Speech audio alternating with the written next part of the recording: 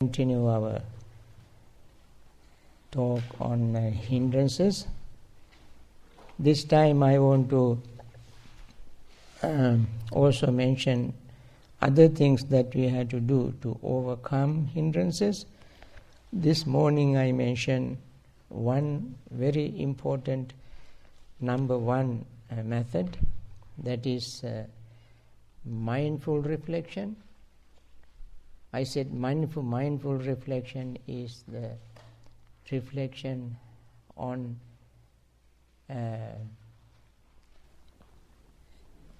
pleasure and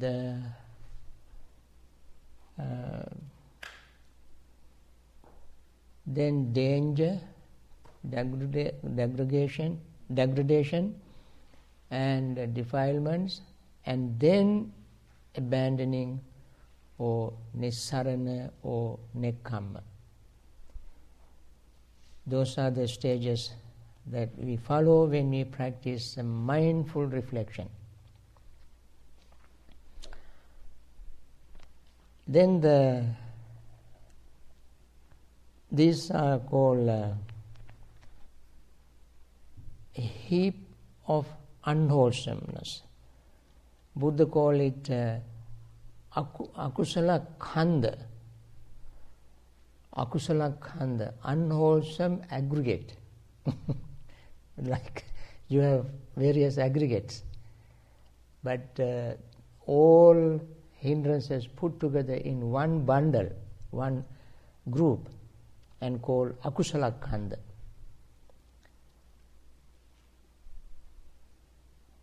So we have to cultivate kusala khanda to overcome akusala khanda.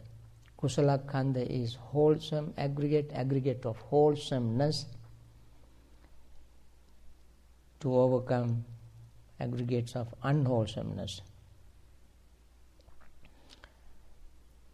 Now there is very important thing that Buddha mentioned to overcome, in addition to becoming mindful or have mindful reflection, that is exerting energy. This is particularly important in the Mahasatipatthana Sutta, and everywhere Mahasatipatthana Sutta begins with this word, atapi. Exerting energy to overcome the hindrances. Now,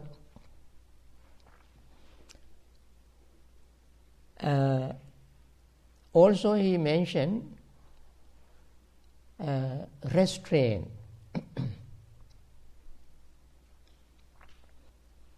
Restrain our senses. Restraining our senses does not mean that we close our eyes when object is present before us, or plug our ears when sound is coming to our ears, or close our nose when the smell goes through the nose, or put something into our mouth to stop taste. Not that kind of restraint. Restraint is what will happen when senses exposed to sensory objects. When eyes are exposed to visual object, there definitely arises eye consciousness, and because of these two there will arise feeling, and we have no control over these things. They happen naturally as soon as objects are present to our eyes. Ears, nose, tongue, body and mind. No control. There is an object, then consciousness. As soon as consciousness arises, of course, there also will be perception, and then feelings. When feeling arises, then there arises when contact arises. Contact. senses, sensory object, consciousness, contact and perception. I missed one. As soon as perception arises, feeling arises. Now when perception arises, we have space to exercise our mindfulness.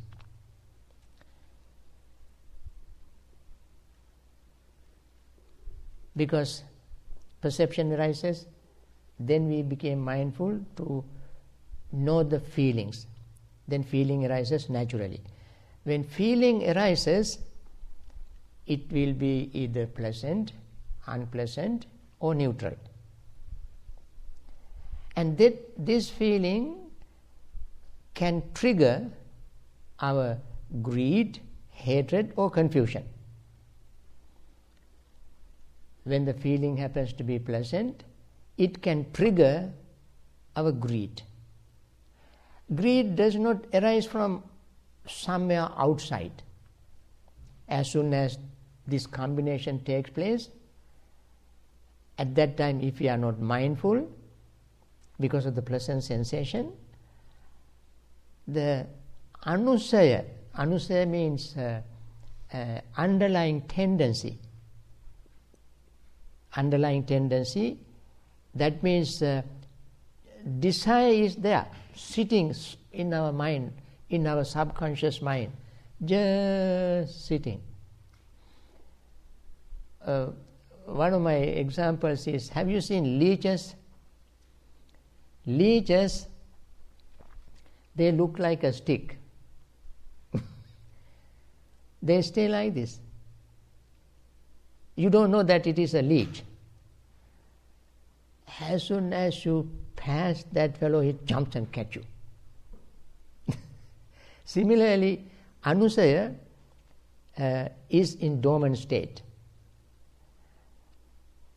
As soon as something happens to our senses, then anusaya becomes active. That is the time mindfulness comes handy to realize that greed arose in us. If the object happens to be pleasant. Now that is the level we can actually nip the hindrance at bud.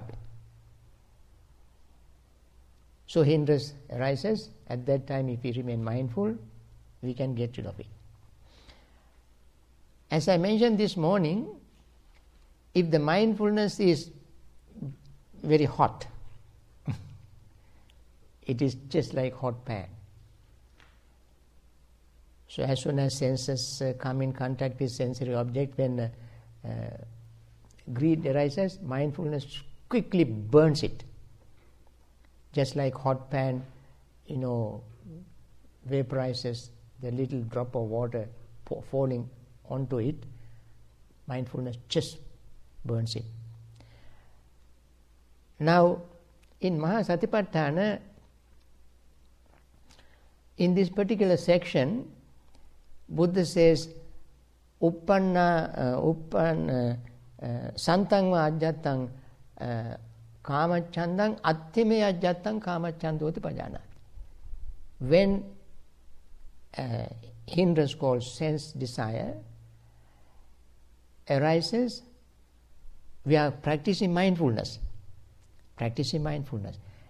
Since the mindfulness is in strong state, as soon as hindrance arises, it immediately becomes aware. Hindrance arises. Because of the power of mindfulness, hindrance will not have a chance to grow. Just like a hot pan, hindrance is very strong. Mindfulness is very strong. As soon as hindrance arises, mindfulness recognizes it and let it go. Mindfulness does not let it grow, but it let it go. That is what we are supposed to do in that particular section in mindfulness practice. Now, only if that does not happen, then we have to use some other means to get rid of that particular hindrance. So, if that doesn't happen, what else we have to do, then those things are mentioned in many, many other places. Number one is what you call number one line of defense is mindfulness, failing which we use all other possible methods. What are the other possible methods? Restrain. Restrain our senses. There are 5 kinds of restraints. One is called jnana, restraint is called samvara. Samvara. One is jnana samvara. That means restrained by wisdom. Rationally, logically, intellectually, we keep thinking. Using those methods, the asada, as I mentioned this morning, asada, that is enjoyment of particular pleasure, and then the danger, degradation, defilements. When you go through these stages as a restraining process, then we realize next stage of letting go of it. So we follow those 5 stages with understanding, wisdom, knowledge, rational thinking, and so forth. That is called jnana samvara. Restrain with wisdom. Bhante, the first stage when you said that sati is bare mindfulness. Yeah. The next one is reflection. When that doesn't work, just observing the arising of the hindrance doesn't work. Right. Then you go to reflection. Right. I think that is actually even easier to break down. If we break down this in these stages, perhaps it will be even easy to remember. Number one, keep mindfulness intact, so that as soon as something happens, you become mindful and let it go. If that doesn't happen, then you use mindful reflection. That mindful reflection you can call jnana samvara. Restrained by wisdom. Then, restrained by wisdom is actually thinking, using rational, logical, intellectual process. Then there is another restraint called sati samvara. That is developing more and more strength, power of mindfulness, so that you can prevent it from happening. We restrain our senses by developing mindfulness more intently.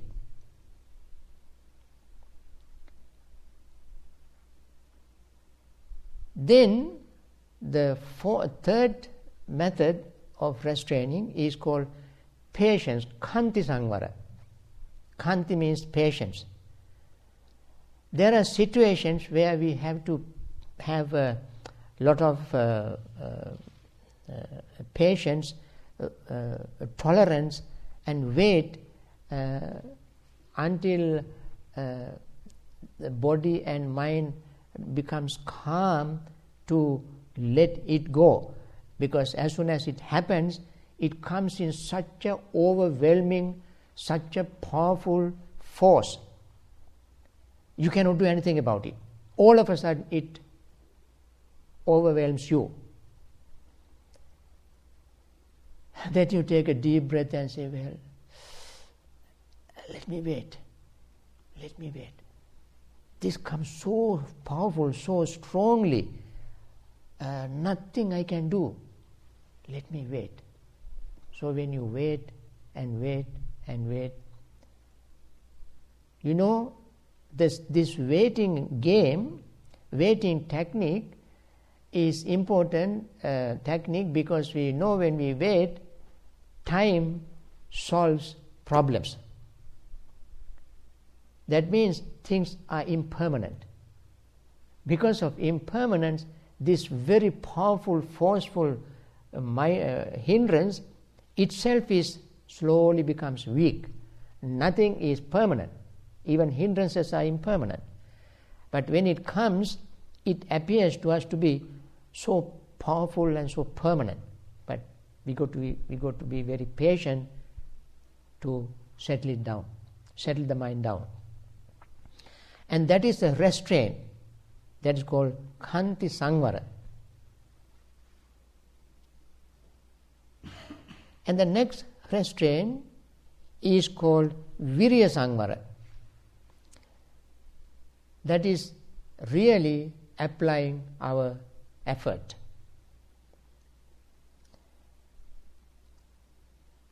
A part of Virya Sangvara I mentioned this morning, that is three dhatus, three elements, Arambha dhatu, Nikkama dhatu and Parakkama dhatu. That is initial stage of effort, then persistent effort, and then not budging effort, meaning not slackening your effort until you attain the goal, and then you take the rest. Now, it is a Virya Sangvara that the Buddha has mentioned at the beginning of the discourse. Atapi sampajano satima vinaya loke abhijja domanasam. Vinaya is restraint, discipline. With effort we discipline our senses. And when we make effort to discipline our senses, we use fourfold effort. We all know fourfold efforts. Efforts to prevent, effort to overcome, effort to develop, and effort to maintain. Using all these fourfold efforts is called Virya Sangvara. These fourfold efforts are used in many different ways. They also are used as Iddhipada. Iddhipada is nothing but exerting fourfold effort. It says, Iddhipada means Chanda, Chitta, Virya, Vimansa. Chanda means desire, Chitta means the mind, Virya, effort, Vimansa, investigation. It says, Chanda, Samadhi, Chitta, Chanda, Samadhi, Sankhara, Samannāgatang, Iddhipadam bhaveti. Chanda, Samadhi, Sankhara, Samannāgatang, Iddhipadam bhaveti. That is, one develops the basis of accomplishment dependent upon the conditions created by desire. Chanda, Samadhi, Sankhara, Samannāgatang, Iddhipadam bhaveti. So, Iddhipada means the foundation, basis of accomplishment. Here, the basis of accomplishment can be used for gaining supernatural powers, but also basis of accomplishment can be used for gaining an accomplishment of gaining true, deep wisdom, insight. So, using effort, fourfold effort, we restrain our senses. Fourfold effort. And the last restraint is called Sila Sangvara. You can arrange them in any order you like. The last one you can put first, or the second one last, whatever. Sila Sangvara. Don't try to understand them in this order. You can put them in any order. But the thing is the practice of all these fivefold restraints. Sila Sangvara, disciplining ourselves in various ways. Disciplining our mind, disciplining our words, and disciplining our actions. That means three steps of the morality in the Noble Eightfold Path. 3 steps of morality means vacha, kammanta, ajiva. Speech, action, and livelihood. That covers every aspect of morality. When we practice these 3 steps of the Noble Eightfold Path, we will have a very good discipline. And why do we do all this? In order to overcome our hindrances. Practicing morality. Now, this is by restraining we overcome hindrances. Restraining. That is called Sangvara Padhana. Sangvara Padhana. Then the next one is Pahana Padhana. We mentioned them, abandoning. Last one, of course, is, third is cultivating, last is developing. Then the abandoning also has 3 levels. We abandon hindrances at 3 levels. One level is through insight. That is called Tadanga Pahana. Tadanga means one limb at a time. That is, one hindrance we overcome by practicing the opposite of it. And one at a time. For instance, when we see greed arising, we deeply involved in the practice of mindfulness to see impermanence. Impermanence. When we see impermanence of anything, there will not be enough room in the mind for greed to arise. Anything that is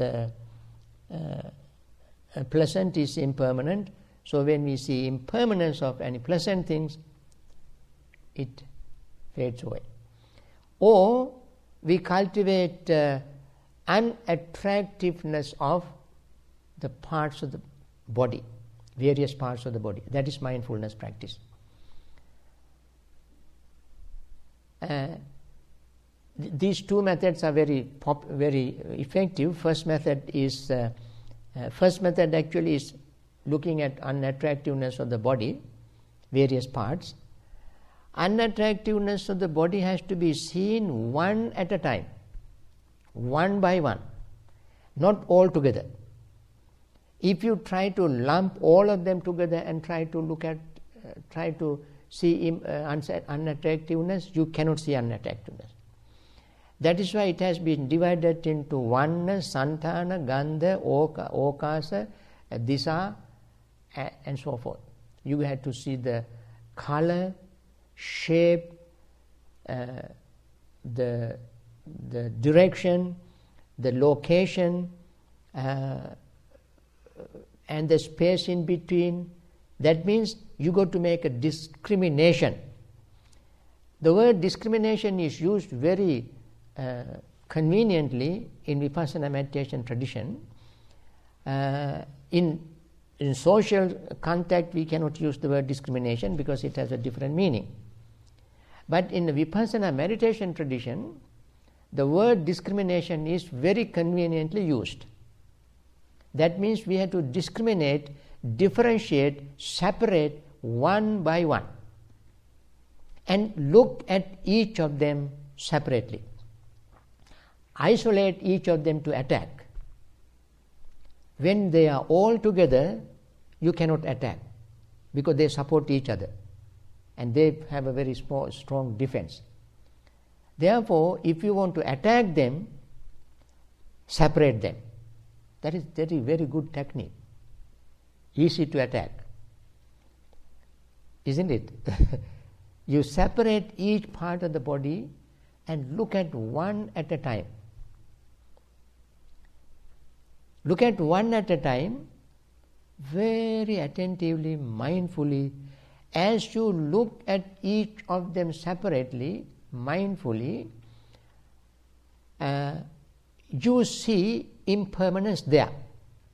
So we begin with looking at the unattractiveness of the body separately, one by one, one at a time, not with the intention of cultivating hatred or repulsiveness, but with the intention of seeing it exactly as it is.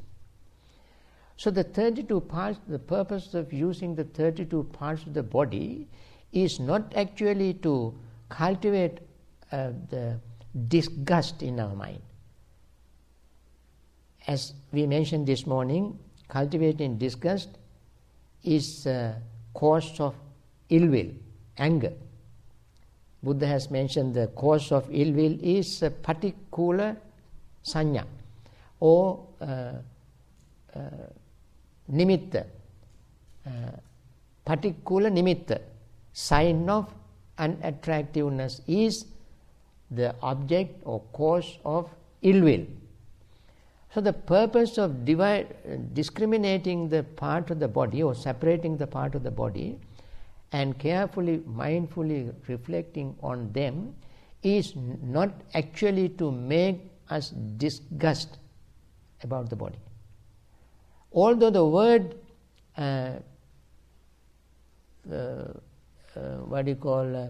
disappointment, disenchantment is used, the viraga is used. Viraga actually, disenchantment is not actually good word, viraga, for viraga. Raga, as I said this morning, raga means gluing. Viraga means separating you remove the glue. So therefore there is no way to hold them together. That kind of separation, removing the gum from this desire, is what is called viraga. Raga is gluing, viraga means separation from gluing. Next is nibbida. Nibbida means you began to laugh at yourself. You think, gee, how foolish I have been. All this time, all these years, I have been attached to this. That is called nibbida. Nibbida means you become disappointed with yourself, with your own state of mind, with your attitude, with the way you dealt with visual sensory objects. That is called nibbida. So for this purpose, we differentiate or break the body into various parts and look at one of them, each of them separately, to see them breaking down into mere actions. You know, any part of the body, when we mindfully look at very closely, very mindfully, penetrating into the very nucleus of that particular object, all we see eventually is just mere actions. When we come to that understanding, that insight, then we will be disappointed with ourselves for not being able to see that earlier. All these years we have been fooled ourselves and glued to them, not seeing this true nature. When it happens, there is no room in our mind to hold on to any of these hindrances.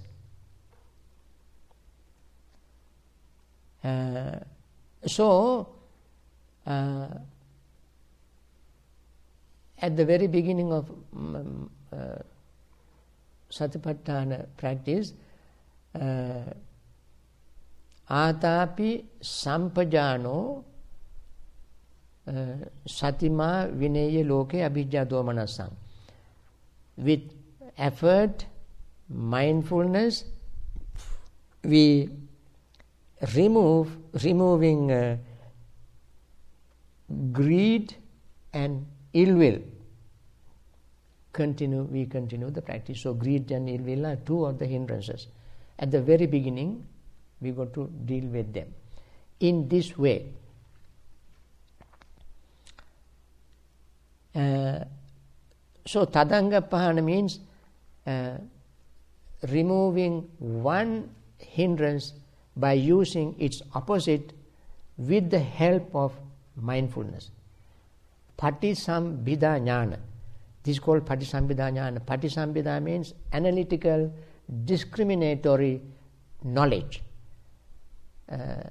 of our own various parts of the body.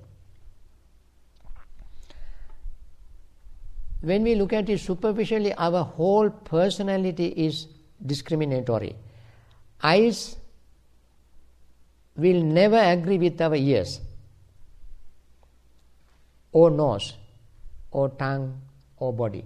Eyes has its own function, it does its own thing, it never cooperates with ears, nose, tongue, body and mind, and body. It has its, similarly nose never cooperates with the eyes. Eyes has its own function, its own way of dealing with things. So even senses, our own senses, have their own function separately, as their different faculties. Next way of overcoming hindrances is called Vikkhambana. Vikkhambana means suppressing. When it arises, we push it down. We generally use a simile of a pot. When we want to get clear water from mossy water, the surface is covered with moss. So we want to get clear water, we take the pot and press it down. When we press it down, that particular area, water becomes clear, the moss will give way. So you slowly push it down and take water. As soon as you take the pot out of water, the moss will come and cover the whole surface again. So the Vikkhambana or suppressing method of overcoming hindrances is a temporary method, temporary measure. That means so long as you are in that particular state, hindrances all will be away. They temporarily stay away. Your measure holds them at bay. Your method of suppression hold them at bay only for that period of time. That is what we do when we attain jhanas. In jhanic stage, hindrances will suppress. For instance, ill will be suppressed at the first jhana. With the ill will you cannot attain the first jhana. And sloth and torpor also will be suppressed when you are in the first jhana. And restlessness and what you call remorse or worries also you suppress when you attain the first jhana. And doubt is suppressed when you are in the first jhana. But they will come back again whenever you come out of jhanas.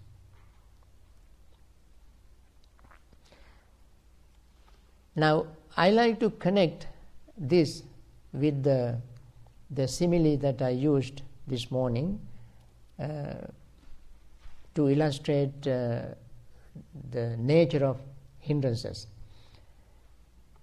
One simile was debt. That is when greed arises. Greed is when the mind is obsessed with greed, the person feels like having obligation to return what one has got, always thinking of returning because the person has borrowed. So, feeling of indebtedness. When ill will arises, person is like a sick person. When restlessness and worry arises, his mind is like in a dusty heap of dust. Then doubt, the person is like in a desert. Sleepiness and drowsiness is very much like staying in a prison. So, Buddha says, suppose a person has paid all his debts. Every penny the person has borrowed is paid. Every penny for your credit card is paid. And you are fully recovered from your sickness. And you are out of prison. And you are out of desert. And the heap of dust is all gone. So when all these things disappear, the person becomes so relaxed, so peaceful, so calm, joy arises, happiness arises out of that. So, when hindrances are suppressed by attaining jhanas, this is how a person feels, and that is how a person afterward gains concentration. But as I said, they are not permanent. How can we remove them permanently? Now, first hindrance is ill will. We destroy them permanently only when we attain the third level of enlightenment, anagami level. Not anagami path. In the suttas, we don't see anagami path doing this.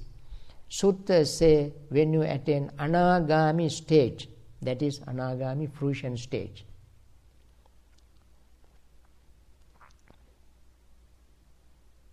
And sloth and torpor, when you attain full enlightenment, arahantship, you overcome, destroy sloth and torpor permanently. And also restlessness and worry, when you attain non-return, third level of enlightenment, your restlessness and worry also disappears. Then doubt When you attain the first level of enlightenment, Sotapanna level, you overcome doubt. And of course, greed, gross part of greed will be destroyed when you attain the third level of enlightenment, and subtle part of greed will be destroyed when you attain the full Arahanthood. Now,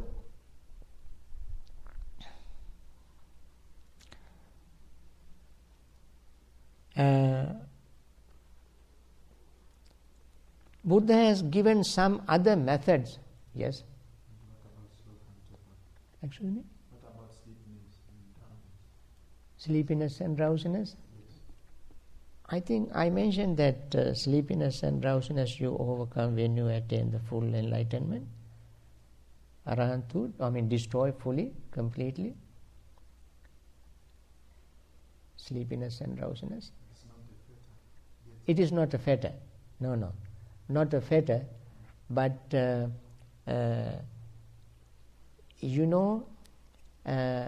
sleepiness and drowsiness arises due to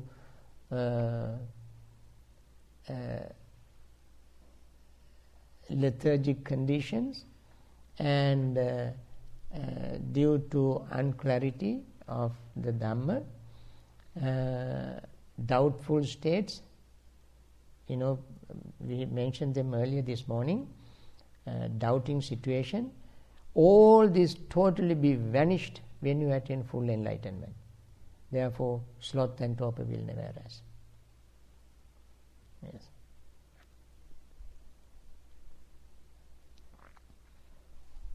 Some other methods Buddha has mentioned for overcoming hindrances. You find them all in sutras. One is, as I mentioned, replacement, by replacing hindrances by their opposites. That is greed by thought of renunciation. Thought of renunciation is the second step of the Noble Eightfold Path. We have to cultivate it slowly, gradually, and ill will be overcome by cultivating friendliness, sleepiness and drowsiness by cultivating aloka sanya, perception of light, then restlessness and worry by developing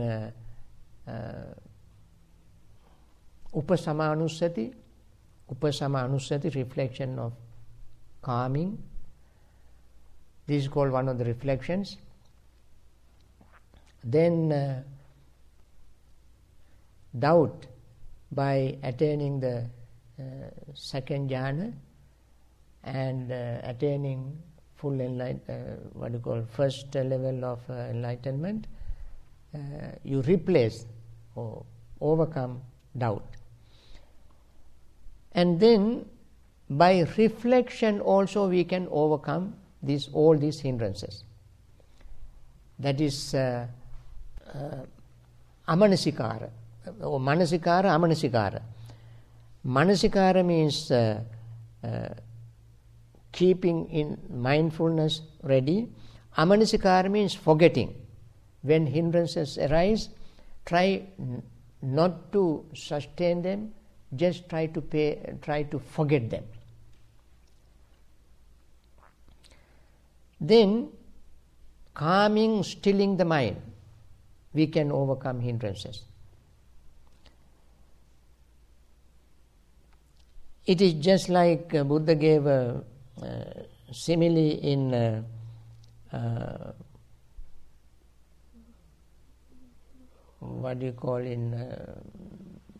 Sabbasava Sutta, that when you walk, you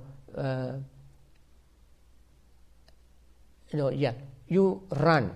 When you run, afterward you realize, gee, why should I run? Let me walk. So you start walking. Then you get tired of walking, then you say to yourself, why should I walk? Let me stand. Then you stand. Then afterward you think, why should I stand? Why don't I sit down? Then you sit down. Then afterward you will realize that sitting also is tiring. Why don't I lie down? So you lie down. Similarly, by using various methods, we calm the mind. First we use a very strong method to overcome our hindrances. Then if it doesn't work, then we use a very soft method. If that doesn't work, then we reflect on peaceful object. That is called stilling the mind. Then none of these things works. You use that very last resort that Buddha has mentioned in that sutra, that is especially in Vitakka Santana Sutta, removal of distracting thoughts.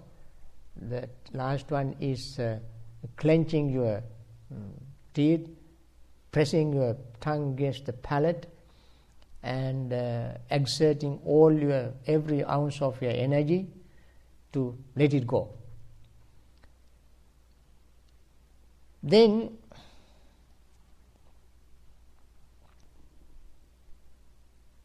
reflecting on the requisites we use, that means food, clothes, lodging and medicine, especially for monastics. Buddha recommended this. Using them with mindful reflection. When we use all these things with mindful reflection, we understand the meaning, the purpose of their use. So that we remain always alert and mindful and would not let hindrance overpower us, overwhelm us.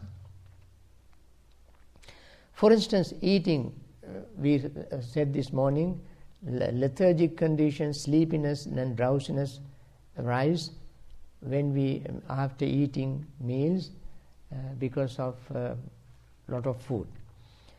And to overcome that, if we eat moderately, then we would not feel sleepy and drowsy. So even the food can be mindfully used, mindful reflection. We can eat food in order to attack our hindrances. Shelter, or the seats, the beds and so forth, if they are extremely comfortable, then we feel lazy, drowsy and sleepy. If they are moderate, then we don't feel too sleepy.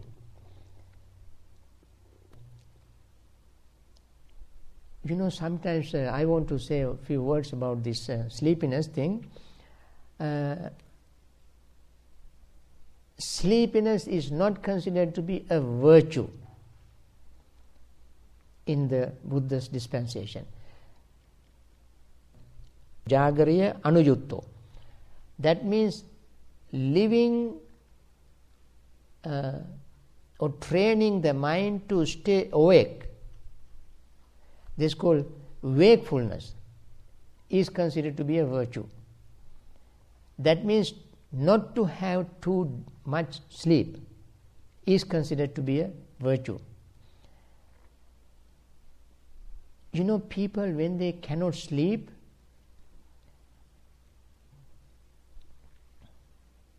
they get sick.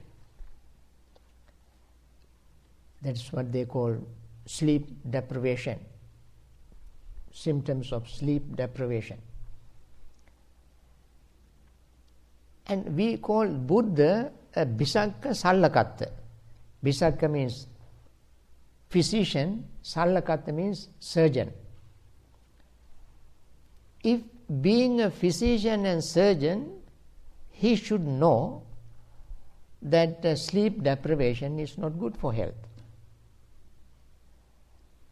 Had he known that, he would have not recommended wakefulness as a virtue.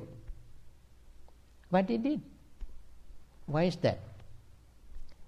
Was he unaware of the problem of sleep deprivation? He was fully aware of it. Why we suffer from lack of sleep? Because what do we do when we cannot sleep? We keep tossing in the bed, cursing ourselves and thinking all kind of things, letting all our hatred, anger, greed, bombard our mind. So when we don't have sleep, these are the things we are filled with. The Buddha's recommendation is you sleep. It is specifically mentioned in the Samyutta Nikaya. Sleep first watch of the night. No, meditate first watch of the night. Sleep middle watch of the night. And meditate last watch of the night. That means sleep 4 hours a night. 4 hours good deep sleep is sufficient. Now, that is not considered to be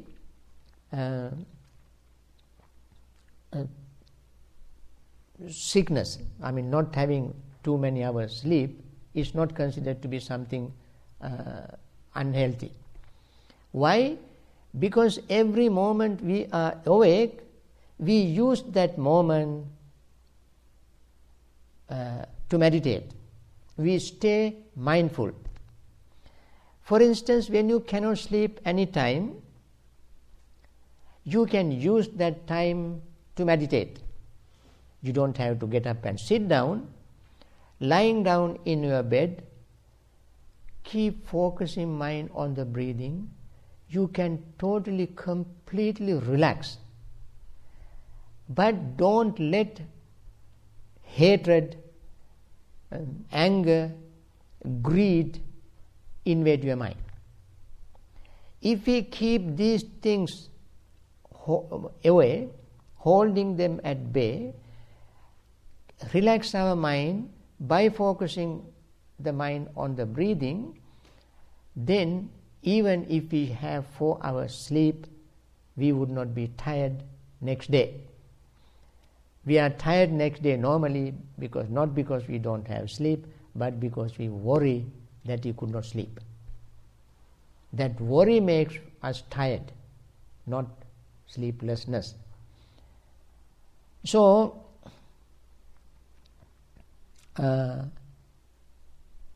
I wanted to mention this in regard to one of the ways of overcoming hindrances, especially that particular hindrance, without any fear of not having sleep. That is why we call the Buddha Bisakka Sallakatta. He is a doctor, he is a surgeon, he knows our physiology, he knows our mental state. I think, friends, that's all time I have for this afternoon. There are many more things to say about, many more things for us to use to overcome hindrances. Many things Buddha has mentioned, but I think this may be enough for us to reflect on, and perhaps some other time we can mention some of them if we have time.